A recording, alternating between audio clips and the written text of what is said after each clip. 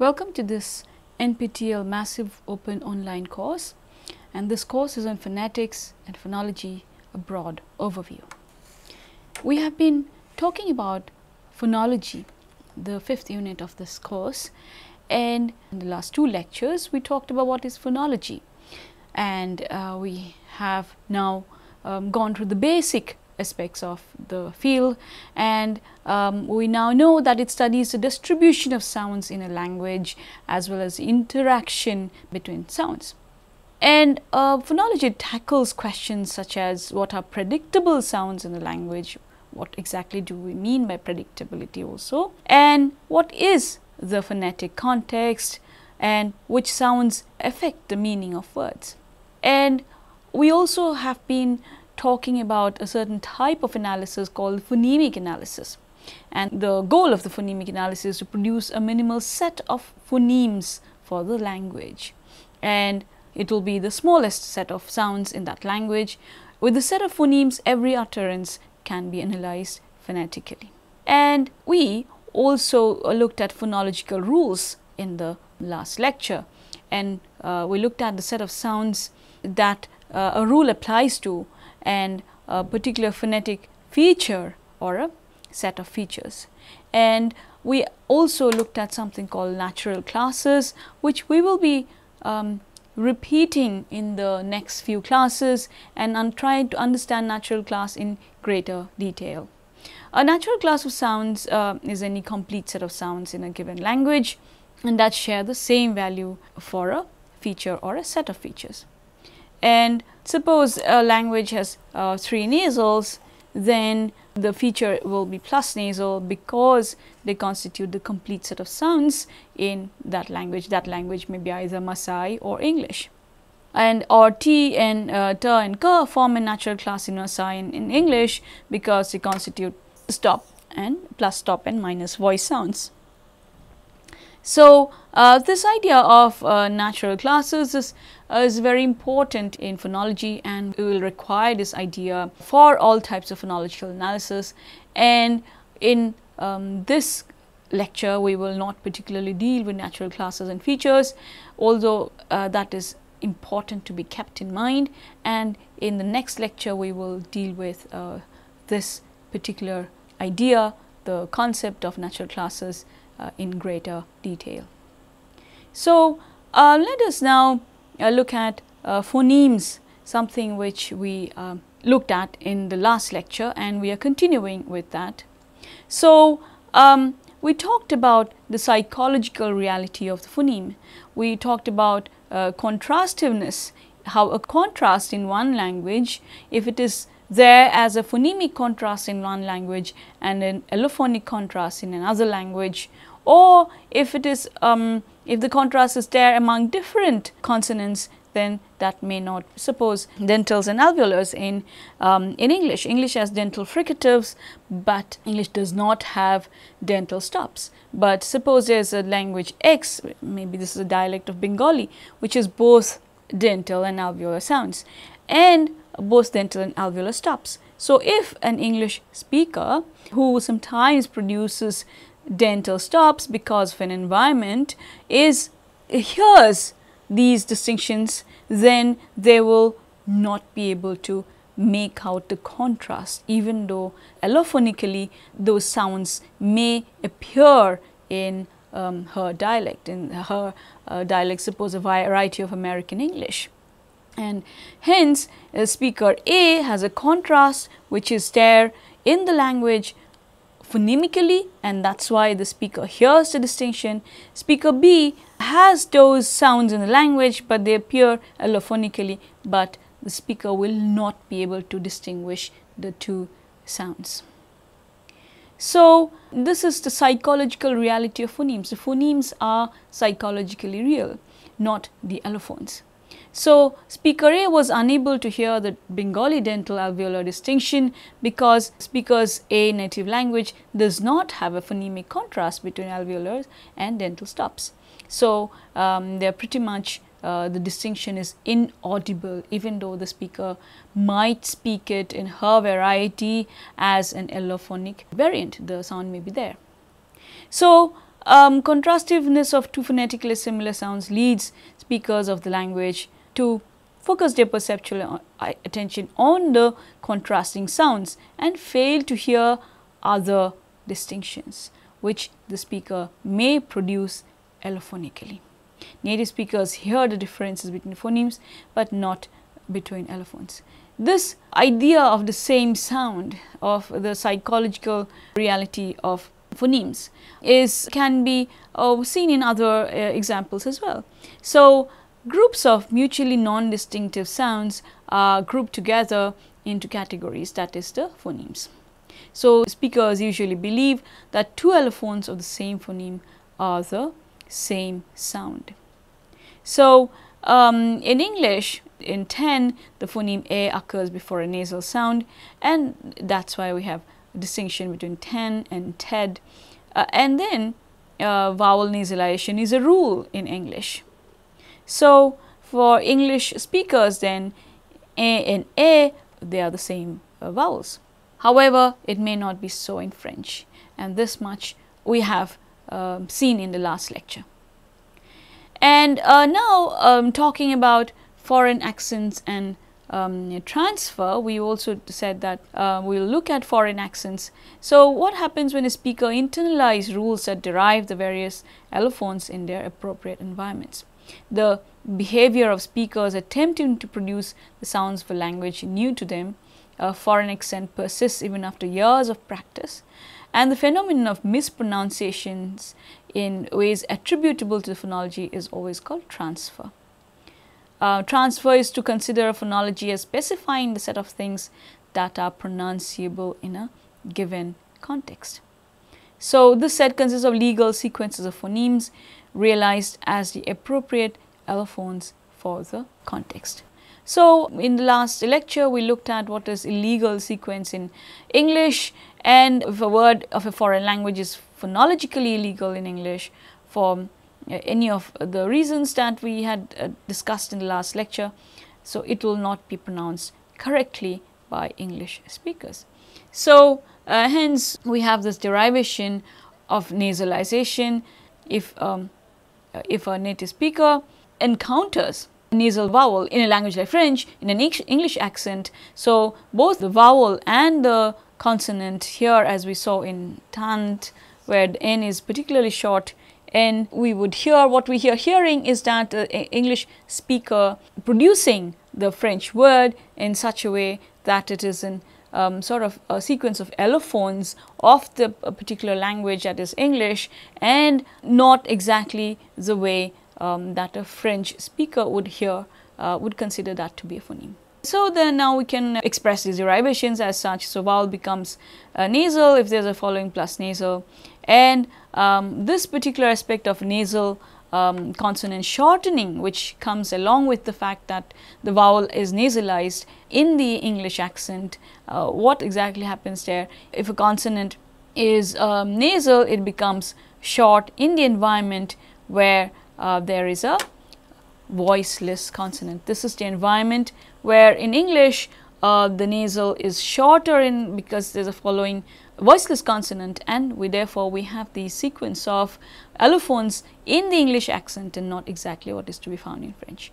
So, the idea of psychological reality of the phoneme comes from this paper exactly with the same name, The Psychological Reality of the Phoneme, written by Sapir. And Sapir argues that the phonemic attitude is more basic, psychologically speaking, than the more strictly phonetic one. Then it should be possible to detect it in the unguarded speech judgments of native speakers, naive speakers, who have a complete control of their language in a practical sense, but have no rationalized or consciously systematic knowledge of it. Errors of analysis, or what the sophisticated onlooker is liable to consider as such, may be expected to occur, which have the characteristic of being phonetically unsound or inconsistent, but which at the same time register a feeling for what is phonemically accurate. So, what does this mean? This extended quote means that the phonemes are more real for the naive speakers, which means the linguistically untrained speakers. Speakers have awareness of the language's phonemes, but they are unaware of its allophones, even though the allophones can be scientifically, objectively examined.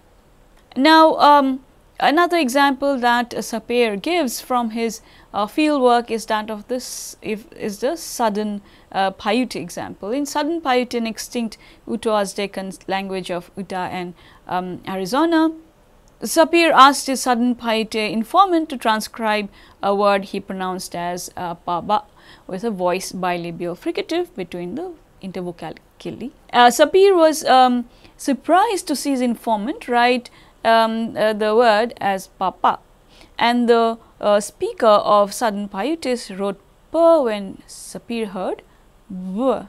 Why exactly was that so? The sound really is V, yet the speaker is unconscious of this phonetics fact.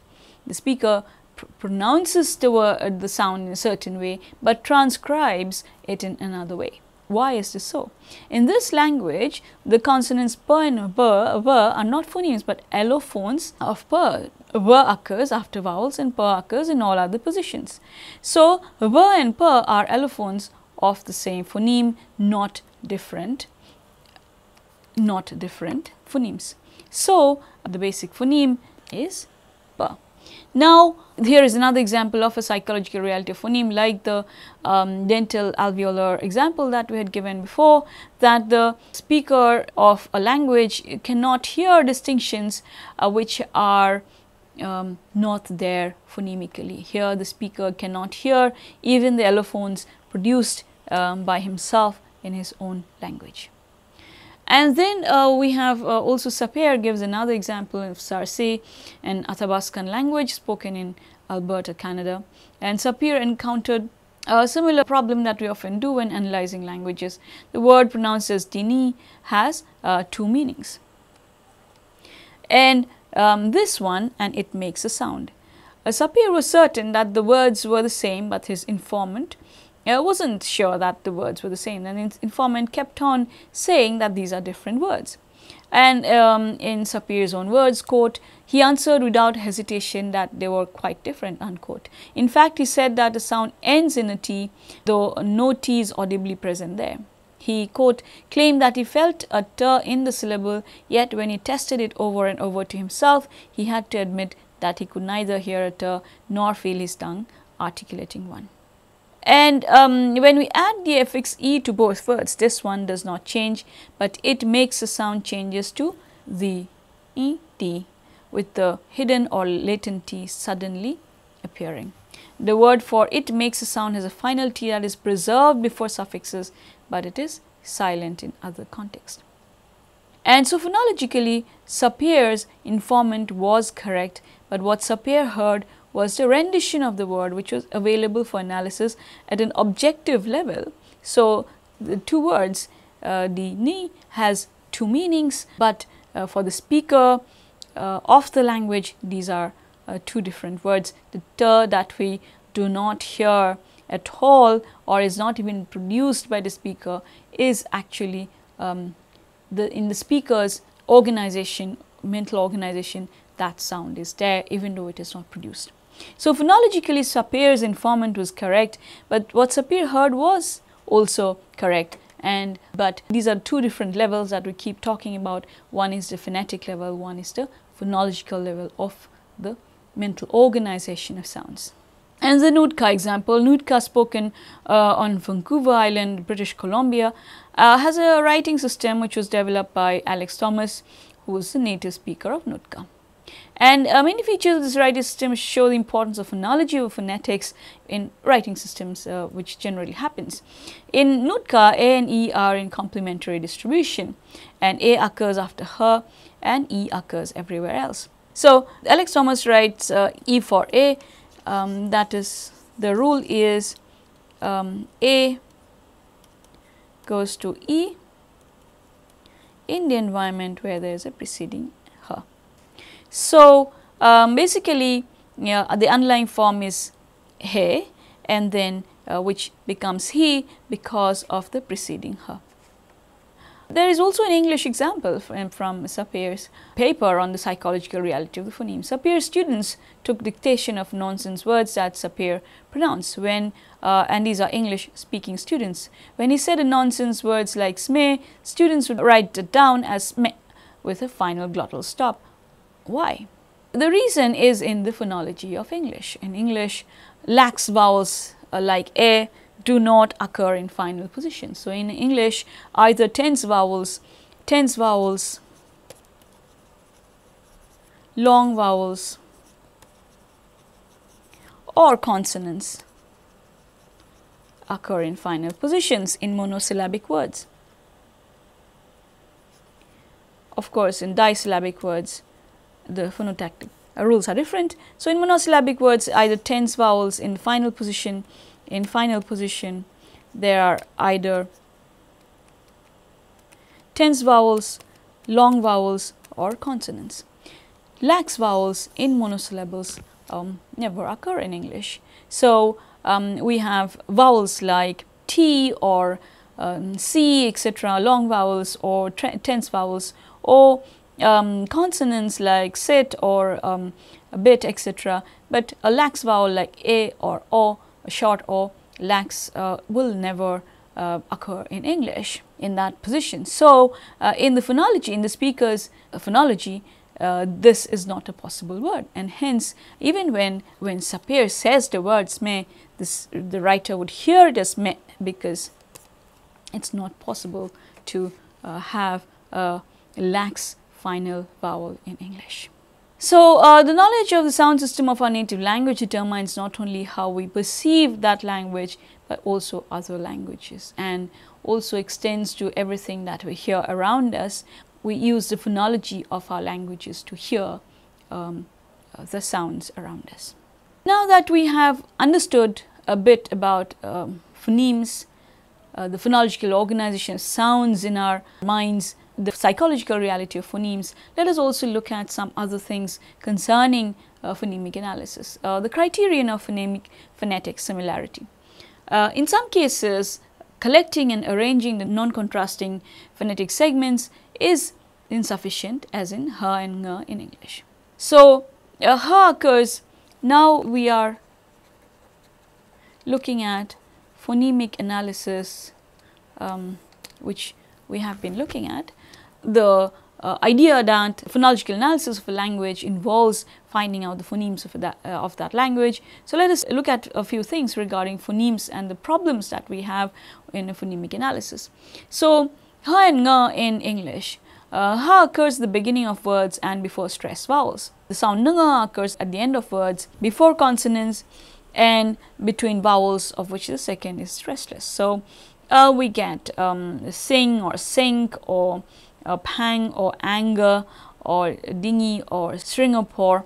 Now there are no cases of ha occurring at ends of words, so before consonants or between vowels, of which the second is stressless. So basically we do not find the kind of contrastive distribution that we are talking about to find phonemes. Likewise, there are no cases of nga occurring at the beginning of word or before a stressed vowel. Therefore, if we look at the distribution of ha and nga, they do not contrast. So given that, why is this important? Given that our idea of our understanding of phonemic analysis is that contrast is the most basic aspect of this analysis, of this type of analysis. So, but we have now phonemes in a language like English, which we understand because it is widely studied. We now see that from very commonly occurring words that ha and nga do not contrast. And since ha and nga do not contrast, should we regard them as allophones of a single phoneme? And so for the phonologist's traditional answer would be no, simply because when two sounds are allophones of the same phoneme, they'll be felt by native speakers as the same sound, and which we now know clearly from that part of the lecture where we looked at the psychological reality of phonemes. And this is clearly not the case for ha and nga. And thus the idea of phonemes can be established purely on distributional grounds is rejected. So on distributional grounds, ha and nga cannot be considered to be phonemes, but for all other purposes, for all other intents and purposes, ha and nga are phonemes. They are not the same sound, so speakers will reject them as same sound. And how do we come to the conclusion that they are not allophones but phonemes? And it does not come from distributional grounds, it comes from the speaker's intuition. So the basic idea that we had initially said, that we have to find phonemes from the distribution, we have to find the complementary distribution gives us allophones, that is not correct. So if we look at complementary distribution, then these ha and nga, the two sounds, are not found in to contrast at all. Contour segments and the segment sequence problem. Sounds like diphthongs, fricatives and prenasalized stops are often called contour segments. And this is another problem in phonemicization, that double sounds or contour segments, they have two phonetic qualities in sequence but often treated phonologically as a single sound. A recognition of contour segments is an analytic difficulty faced in phonemicization. So we need to decide whether I should be treated as diphthong or as a sequence of I and E and cha as an affricate, as cha or da and sha, and prenasalized stops as nasal plus stop sequences. This analytical issue is called the segment sequence problem, and this problem is easy to solve if there is an actual contrast between segment and sequence. And cha as an affricate is uncontroversial because it contrasts with the stop plus a fricative sequence cha. So in Polish, chi as tree, or the other fricative sequence, this one is affricate and this is a fricative sequence. And in Polish, they are phonetically different. So this is the affricate and this is the sequence, and they are phonetically different, and cha is longer than this cha. The contrast between monosegmental cha and bisegmental cha could not be expressed. So thus the affricate cha must be analyzed as a segmental, single segmental unit in Polish. So Polish has both the mono segmental and the bisegmental, and this is another problem because it is difficult to tease apart these two parts in a phonemicization approach. And Mandarin has the following sounds: e, u, a and o, and a and o never occur alone but only as a part of the diphthongs a and o. So one possible phonemicization is that these are the underlying forms, and because of vowel assimilation, goes to a in the context where there is a following e, and then vowel assimilation to goes to o in the context where there is u, and then we have the surface forms a, o, u. In this analysis, we can get by just 3 phonemes to derive 5 sounds. Since assimilation is a common process in phonology, this rule makes sense as assimilation rules. The vowel is assimilated to e or u and becomes phonetically more similar to its neighbor. And when a borrowed sound is used for the very first time by a single speaker, it cannot count as a phoneme of the language. With time, borrowed sounds come to be used by a large number of speakers, and eventually they are felt by native speakers to be an integral part of the language. The difficulty for phonological analysis is that the process is gradual. And in Japanese, for instance, the voiceless bilabial fricative was plainly an allophone of her. It occurred only in the environment followed by u and was in complementary distribution with her. Her occurred in most other environments and thus was the elsewhere allophone. Under the influence of English and other foreign language, her has extended its usage to be the usual way to approximate a foreign fur sound. And this is the issue with regard to borrowed sounds, and by very first time by a single speaker, then it cannot count as a phoneme, but gradually larger number of speakers use this and it may gain the status of phoneme, but that is an in-between stage which is a problem for phonemicization. Phonemicization for per and fur versus her.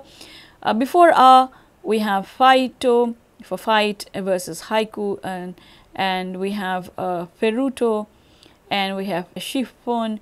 And considering the words in the left, so these words with the fur, and to be the authentic words in the vocabularies of innovating speakers, we must say that dialect spoken by these speakers has acquired a new phoneme.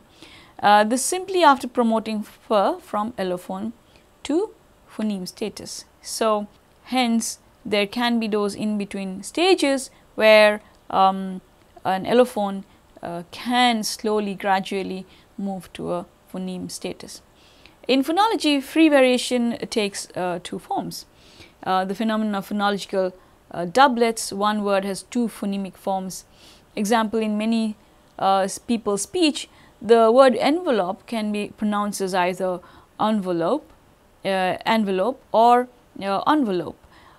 Phonological doublets have one listing for their syntactic properties and meaning, but more than one phoneme. So we have now phonological doublets. One word has two phonemic forms, and we have this kind of free variation, which, as we know, is not determined by context.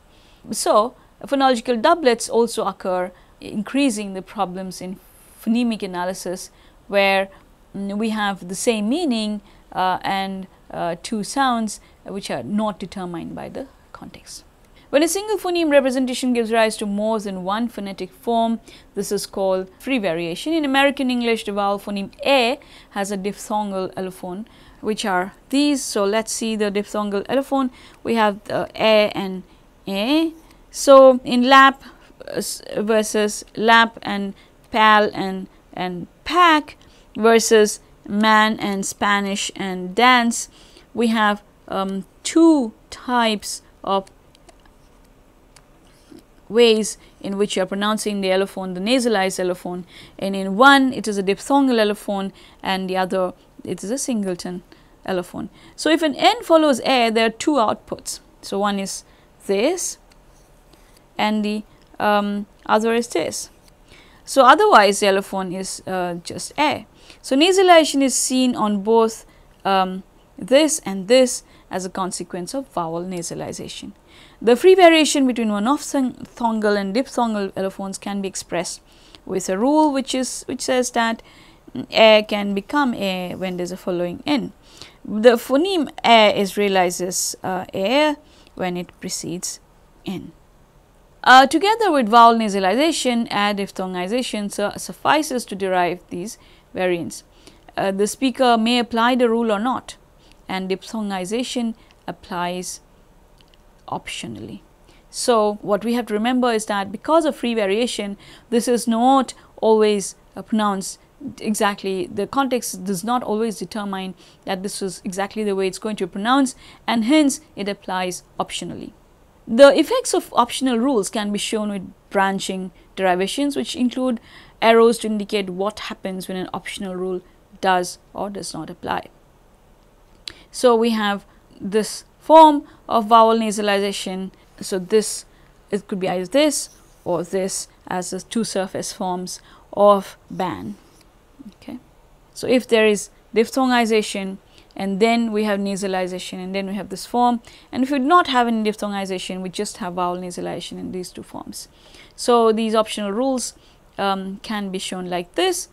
Other examples are related to phonemic contrast, as we can see in this example from Toba Batak.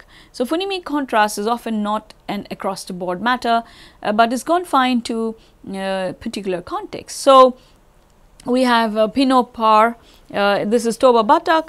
We have a contrast between voiced and voiceless stops and affricates, and we see these voiceless stops and we see these voice stops, so and occurring in exactly the same position. So we have Tuak versus Dukar, we have Korea versus Garut, we have Pinot Par versus Biang. So in similar environments we have both Pa and Ba, Ta and Da, and Ka and Ga, so giving us the idea that these are phonemes. Many words of Toba Batak also end in voiceless stops. So we have Pa, we have Surat letter, and Halak for man. No word in language ever ends in a voice stop. So we have a phonological contrast for voicing, as we saw from these examples, pataka and badaga contrasting, but it is a contextually limited contrast, which means that this contrast is limited to a context. It can only occur in this word initial position or immediate word medial position. In word final position, we will always get voiceless stops. So this is called a contextually limited contrast, and that's another aspect of phonotactics. And how do we analyze such contextually limited contrast? This is called final devoicing. So we can express it as stop becoming voiceless in the word final position. Stops are devoiced at the end of a word.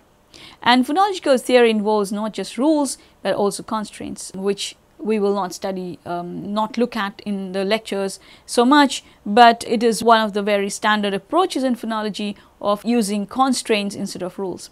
A constraint is a formal characterization of a structure that is illegal in a particular language. So a constraint against final voice stops, it says that it is, you cannot have a voice stop in a word final position. And such constraints are sometimes called phonotactic constraints. What are phonotactic constraints? Phonotactics are a general term for a principle or phonological well-formedness in a particular language. And contextually limited contrasts and phonotactics show a few other things also, like contrast with zero. The notion of phonological contrast can be broadened to include contrast with zero. English allows contrasts like tax versus tack. So the S of tax is said to be in contrast with zero, because a null is a symbol representing the null string. So contrast with zero can be contextually limited. In Toba Batak never permits two consonants to occur at the end of a word, like English in the example given here. In Toba Batak, consonants may contrast with zero only when they are adjacent to a vowel. To ban CC versus C contrast in final position, we formulate either a rule or a constraint. And continuing at phonotactics, which looks at the organization of sounds in a language, to ban the consonant cluster versus consonant, singleton consonant contrast in final position, we formulate either a rule or a constraint. Now look at the rule given here, which says C goes to null if it is in the final position. Delete a word final consonant if a consonant precedes. Ban on final clusters. Do not have clusters. Delete them if they occur finally. Comparing the two approaches, we see one possible objection to the rule-based theory. It often forces us to make arbitrary analytic decisions. There seems to be no reason to delete the second consonant after the first. Both rules would suffice to enforce the one consonant limit. So often there is further evidence from the language that tells us which rule is correct. There is no need for the two rules.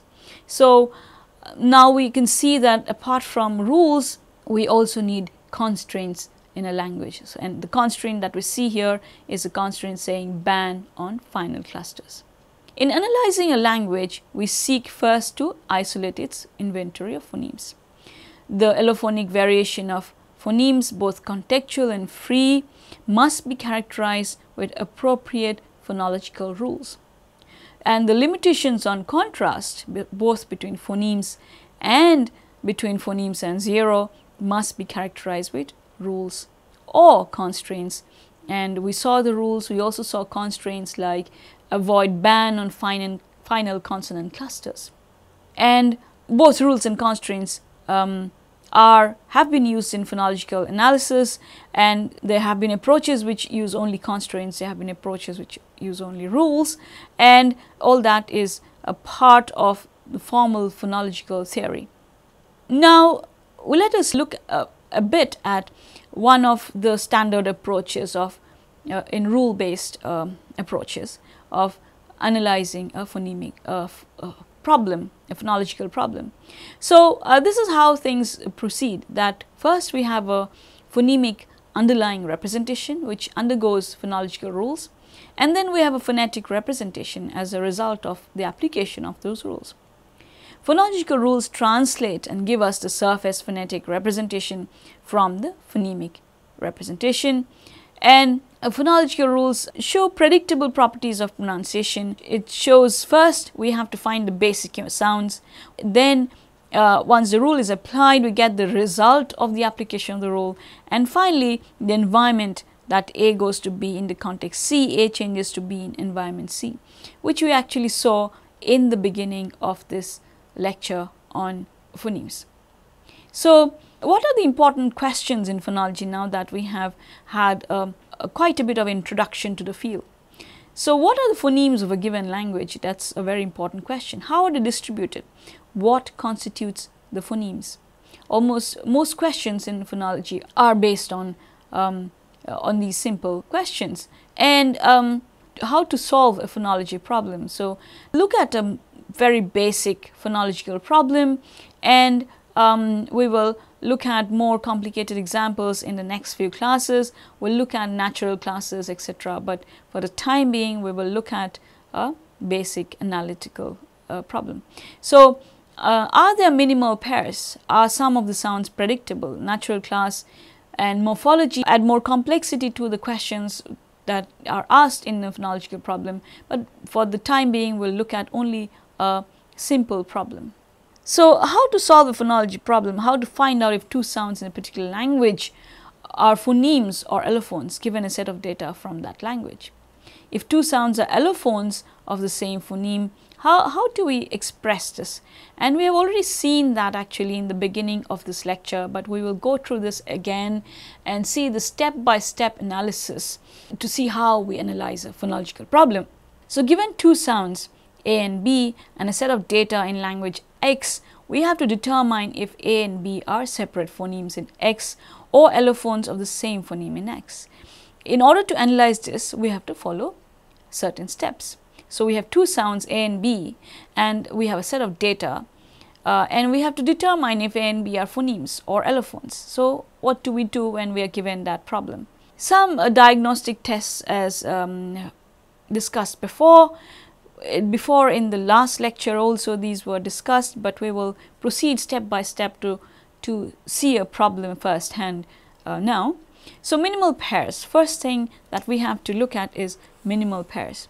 Contrastive distribution is what we are trying to find. So, we are trying to find minimal pairs, that is two words which have different meanings and which are contrastive for the given sound. So, suppose we have a language X and we are asked to find out if P and B are are allophones in this language or phonemes, and we have two words in this language, one is PIM and one is BIM. So, we have found our minimal pair. We can be sure that these two, and suppose PIM means cat and BIM means dog. This is language X. Then in this language we are pretty much sure now that P and B are two phonemes. So, that is minimal pairs. And predictability, complementary distribution. If complementary, then the sounds are allophones of the same phoneme. Suppose in language, there is language Y, and we asked to find out if P and B are phonemes or allophones. And we have two sounds here. We have PIM, and we have we do not find BIM in this language. Instead, we find that in this language we find IBIM, which is and in this context, in the word initial position, we don't find B at all in this language. So, this complementary distribution is then obvious. If this contrastive distribution is not there, then we find the distribution is complementary, and then if the sound if complementary, then the sounds are allophones of the same phoneme. If so, we state the phonological environments. And so let us look at some data here from a language called Mokilese, and the data is between voice and voiceless vowels. Two high vowels, one voiced, one voiceless, one voiced, one voiceless. The voiceless shown with the diacritic right below the vowel. So, we have Now Poki versus Pisan, we have Pil versus Kisa, we have Apit versus Kamwa Kiti, we have Uduk versus Puko, and we have Lujuk versus Shupo, we have Tupukta versus Kamwa Kiti. Now what do we do first? First, are E and U voiced and voiceless separate phonemes or different allophones of the same phoneme in Mokilis? State your evidence. So this is our distribution for E and U. For the voiceless, E and U. So it occurs between P and S, between K and S and K and T, Hu between P and K and S and P. Now for EU, we find all these diverse environments. Now what is the commonality in this environment that we find the voiceless vowel in? As you can hear, the way I say it is a whispery vowel. Occurs between voiceless consonants, occurs between voiceless consonants. So no natural class can be used to define where E and U occur. So this cannot be defined in natural. This is, however, voiceless and voiceless. If you can determine the environments in which each sound occurs, then you also have to decide which one is underlying, which is derived. The sound that appears in different environments is mostly the one which represents the underlying phoneme or the basic sound. This is where we find the diverse environments. And as you can see, the diverse environment is word final, between consonants, one voice, one voiceless, word initial, between voiced and voiceless, word initial, between voiced and voiceless, and word final. These are diverse environments, unlike this where it's consistently between two voiceless sounds. So E does not occur where H does and vice versa. U does not occur where H does and vice versa. So why does U does not occur where H occurs? H occurs between voiceless consonants. H occurs between voiceless consonants. That in those contexts, E and U never occur. So they are in complementary distribution. H and E are in complementary distribution. H and U are too. And the third step, now we discover generalizations. We discover generalizations and state them in simple terms. E and U are voiceless when they occur between voiceless consonants. E and U are voiced elsewhere. So what is the Mokilis rule? The Mokilis rule is that E and U become H and between voiceless consonants, or we can simplify it further and say that high vowels become voiceless between voiceless consonants. So to end this lecture on phonology, where we started with the idea of the psychological reality of phoneme, we discussed phonotactics, we discussed how some constraints are needed sometimes instead of rules, and we also discussed some issues with regard to the phonemic analysis. Finally, we see a step-by-step analysis of a phonology problem. So what do? Phonology problem, we determine the identity of the phonemes and their allophones. What is the basic sound and which are the restricted allophones? And the form that occurs in a wide variety of phonemic environments is most likely to be the underlying form. And the form that is restricted in its occurrence to particular context is the derived form. The underlying form thus is typically referred to as the elsewhere form. So here, hence, what occurs in the diverse environments here are the voiced vowels, and therefore we can state our rule as plus high plus high vowels become voiceless minus voice in the environment where there are two minus voice consonants in both sides. So this is how we write a rule. This is how we analyze phonological problems. Thank you for your attention, and we will continue with more issues in phonology in the next class. Thank you.